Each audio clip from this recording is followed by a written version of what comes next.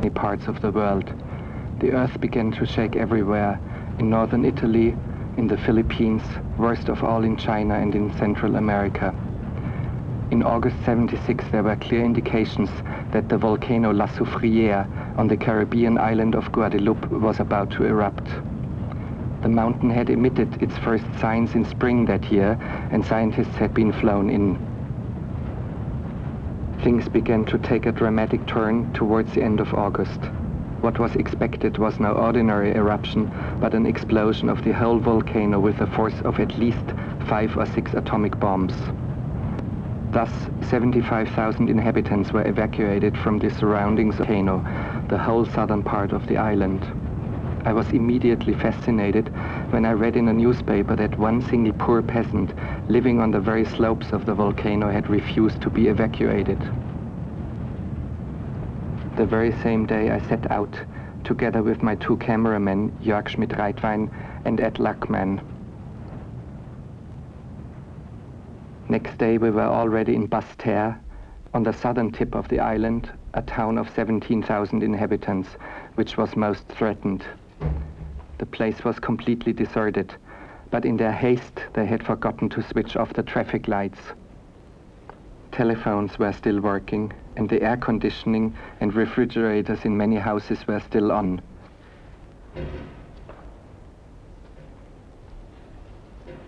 In one house we even found a TV set still operating.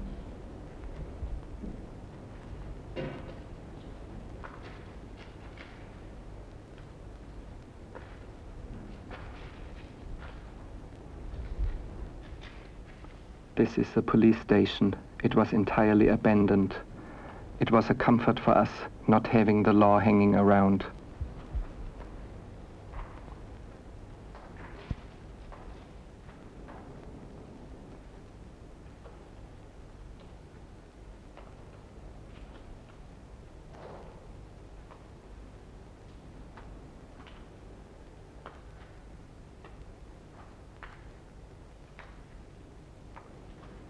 Most of the shops had been cleared, but in frantic haste.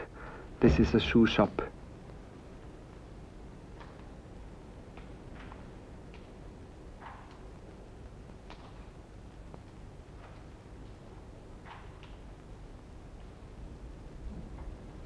The silence was eerie, just a few doors banging in the wind and water dripping. Animals had taken over the streets. We came across donkeys, pigs, chickens, and especially dogs.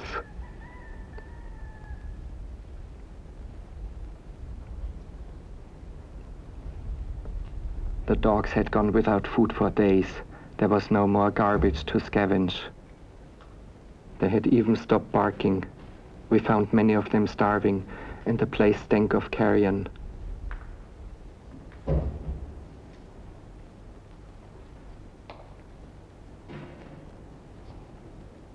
It was as spooky as a science fiction locale. This is the pier, devoid of ships.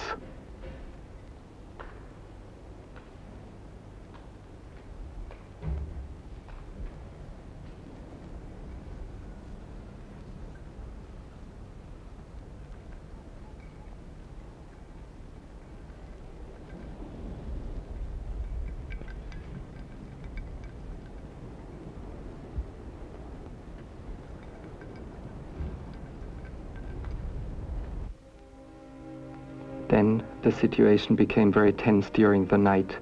There was a seismic crisis, marked by 1,400 tremors and shock waves within 10 hours.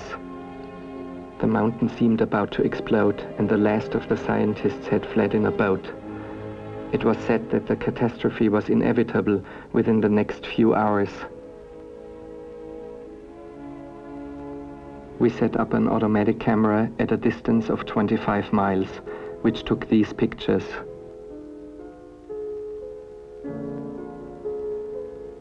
We flew over Basse-Terre by helicopter.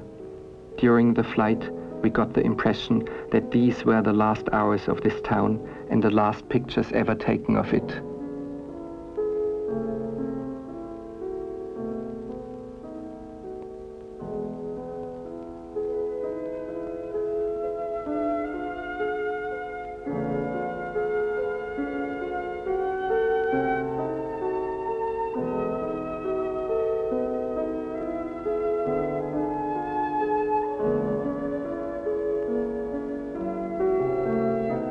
The sea was full of dead snakes. They had crawled down during the night by the thousands from the mountain jungles and fled into the sea, where they promptly drowned.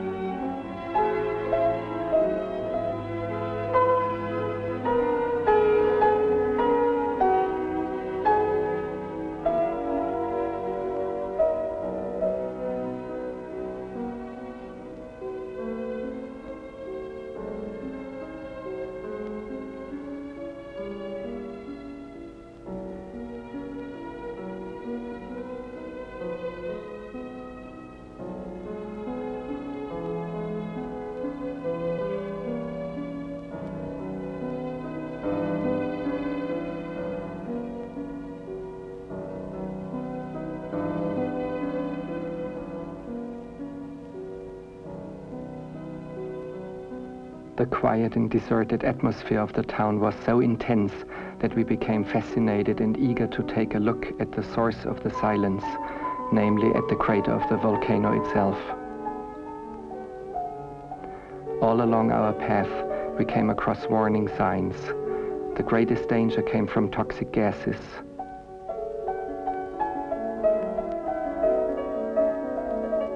That day, the army roadblocks around an area of 30 miles in diameter had been so tightened that one could not even get through with special permission. We got around the roadblocks by sneaking across country in a car. Our path took us up to nearly 4,000 feet. The volcano itself is almost 4,500 feet high. For the first time, we began to get scared. Suddenly, a toxic cloud of sulfur fumes ringing the mountain descended, and it was all we could do to turn our car around on the narrow path. We hastily retreated a bit and waited.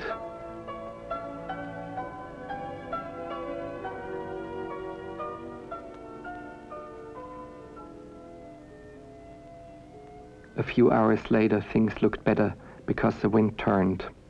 We decided to carry on.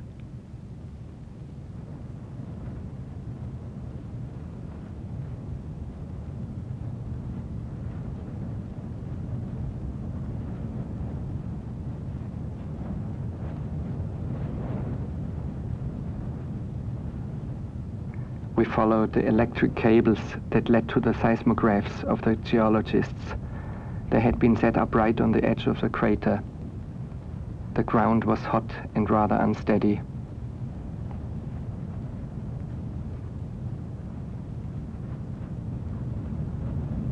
At the top there were bottomless fissures from which hot sulfur fumes were pouring.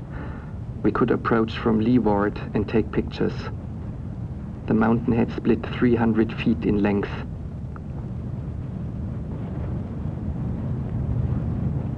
Actually, we were able to film without anxiety for several hours, but as we turned back, our cameraman, Ed Lockman, discovered he had left his spectacles behind.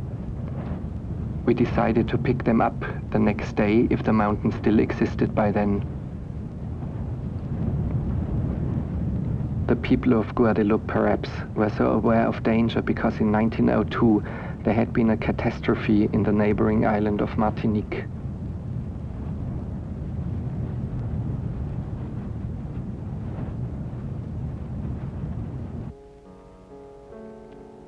This is a photo of the town of Saint-Pierre in Martinique taken in 1901. There were 32,000 people living in Saint-Pierre. The town was the administrative and cultural center of the whole island. There was even a horse-drawn tram and an opera house. The town, like Basse-Terre, lay at the foot of a volcano, Montagne Pelée. Basically, the warnings emitted by the volcano were identical to those of La Soufriere. The population intended to flee, but since there was an election which had already been postponed for other reasons, the governor persuaded the people to stay. Only a few hundred left the town. All others remained.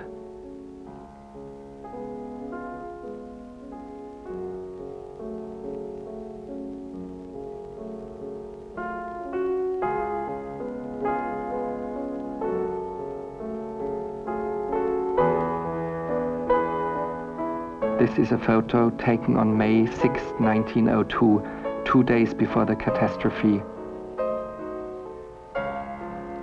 And this is the last picture taken before the catastrophe. The population had grown restless. Some of them gathered on the beach, still thinking of fleeing.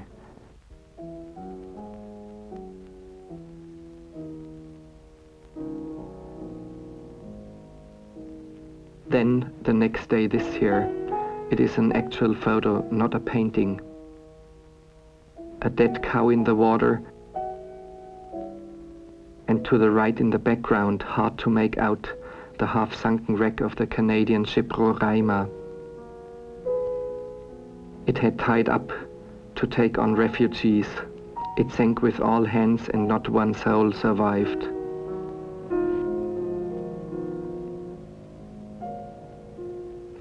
In the town there was practically not a single stone left standing. All was silence. The horrified rescue teams found not a living soul. The people had been charred to a cinder, 30,000 dead in all. What had happened? There had been no usual outbreak of lava. The mountain had spouted a cloud of gas in an explosion of searing flame. The whole thing could only have taken seconds.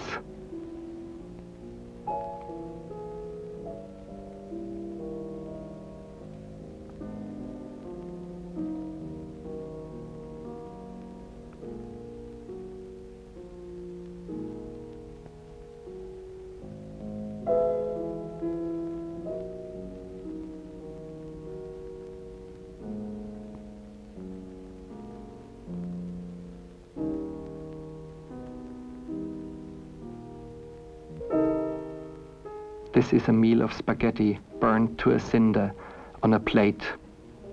And here is a loaf of bread turned into black coal. And then they found one survivor, just one. It was a young thief, Soufriere, who was in prison. The miracle of his survival is that he only survived because he was the baddest guy in town. There were about 60 to 70 prisoners besides him, but he was the only one that behaved so badly, continually fighting with the wardens, so that as punishment he was placed in an underground solitary confinement. When the blast of the heat struck, he threw himself to the ground and suffered severe back burns. Later he was exhibited as a sideshow attraction in an American circus and lived until 1956. Here is a photo of Soufriere in the hospital, where he suffered for several weeks.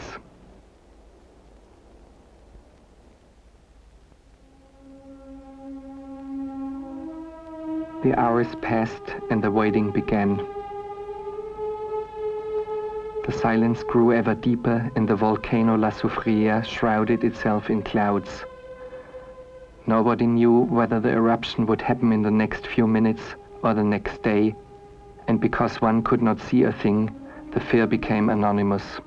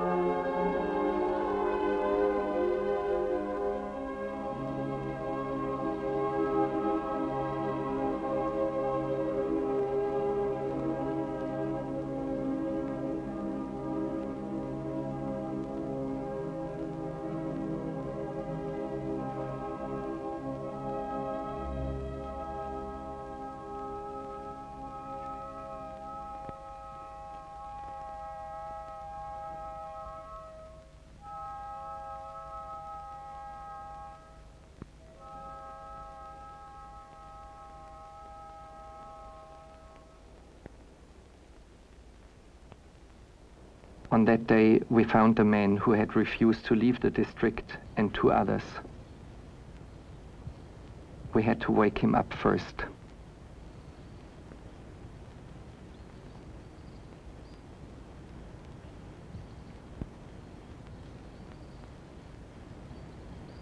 What's going on here?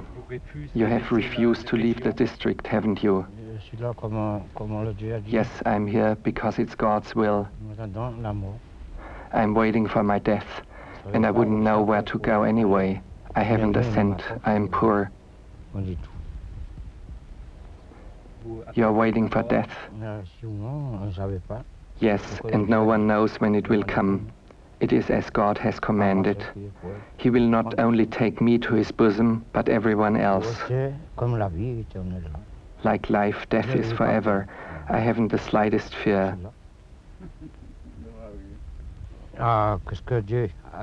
Yes, because it's God's will, and no one can tell when death will come. Are you afraid? Not one bit. Why not?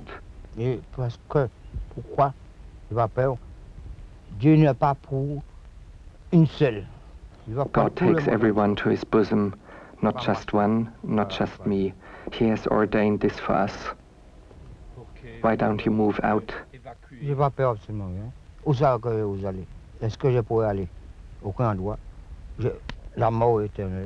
Where should I go? Death waits forever. It is eternal. I am not afraid of dying.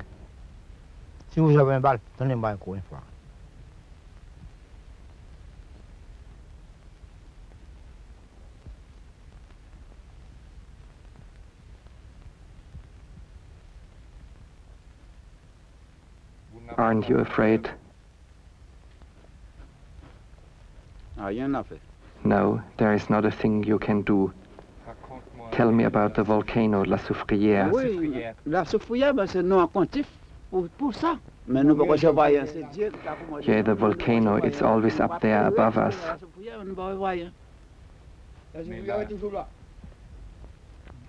But the situation is very dangerous, isn't it?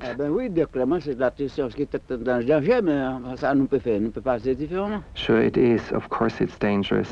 But I'm staying here. What difference does it make? Non, celui-là. You know, it's really very dangerous around here. You're sitting on a powder keg. Eh oui, oui, oui. Oui, oui. Mais quand même, Sure we are, but so are all of us, and it's God's will. comme le Dieu a dit. J'ai pas peur, absolument. Mais oui. That's what God said, and I'm not the slightest bit worried, not one bit. Pourquoi? Pourquoi partir? Pour retourner après? Jamais. Why should I leave? I would only have to come back. Where could I go? Tell me something about your life. Eh bien, j'ai déjà I'm at peace with myself, with what's inside me. Pas encore mourir, absolument rien. Je n'ai rien. I have nothing, nothing at all, and I'm waiting for death. J'attends ma mort, pas plus que ça. You see, this is how I'm waiting.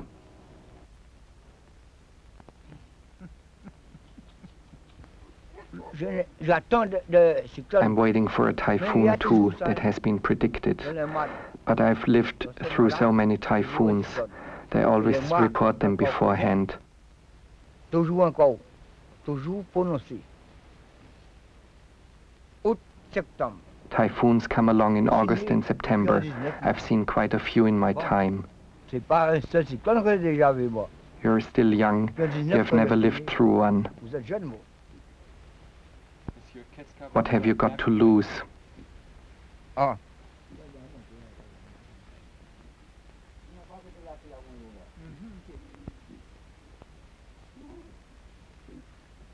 Je suis saisi d'amour en le voyant si belle. Vivre sans plaisir, c'est une triste l'esclavage. Ici en travaillant, je gagnerai mon pain.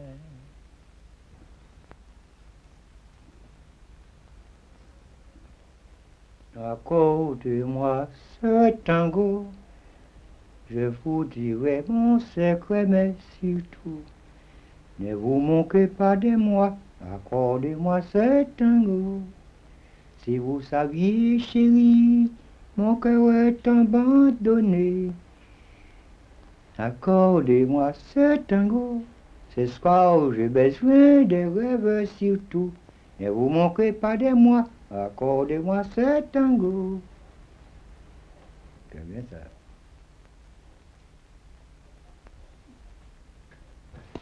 J'ai pas besoin de la mort. I'm not afraid of death. Here I am, and I look after the animals all the time.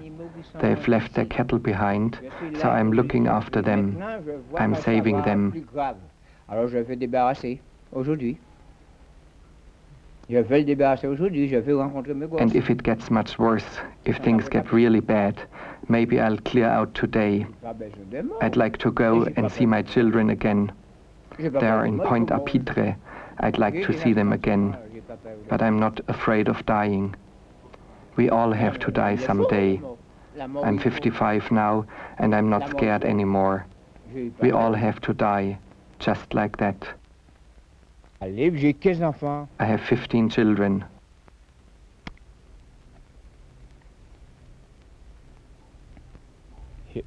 One, two, three, 15 children. They've left. They went to Pointe-à-Pitre. I sent them there. Where is La Soufriere actually? Where is the volcano? Could you point it out? We can't see it. Yes, back there, up there. Explain the situation to me. Moi, j'ai pas d'appareil, je ne pouvais pas dire. But I haven't got any instruments. I'm no specialist. I'm all on my own. There's nobody else left. It's pretty bad here. Elle est mauvaise. Elle est mauvaise. Are you scared? Non. No, I'm not scared. J'ai pas peur. Why not? Non, j'ai Why pas should peur. I be? Pourquoi? Il un jour, il le faut. Ah, je suis là. We all have to die one day, and now I'm here.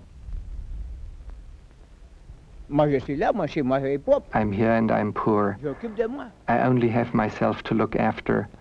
I could leave here. Everyone has fled.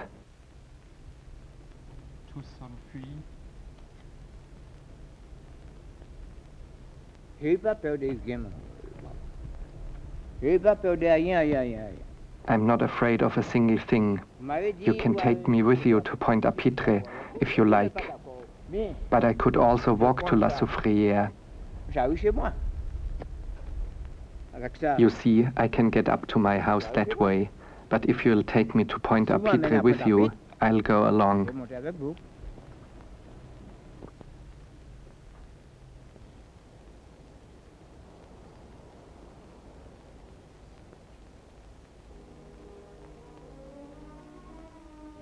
The volcano did not explode. Days came and went. The signs of a catastrophe began to diminish. After some weeks, the population began drifting back to their homes in villages and towns. It will always remain a mystery why there was no eruption. Never before in the history of volcanology were signals of such magnitude measured, and yet nothing happened.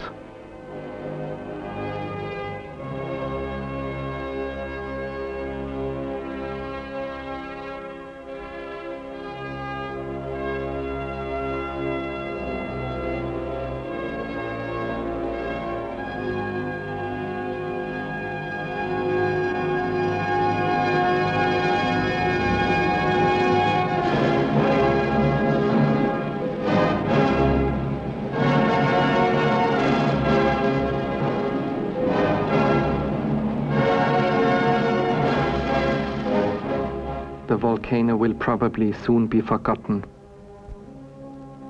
In my memory, it is not the volcano that remains, but the neglect and oblivion in which those black people live.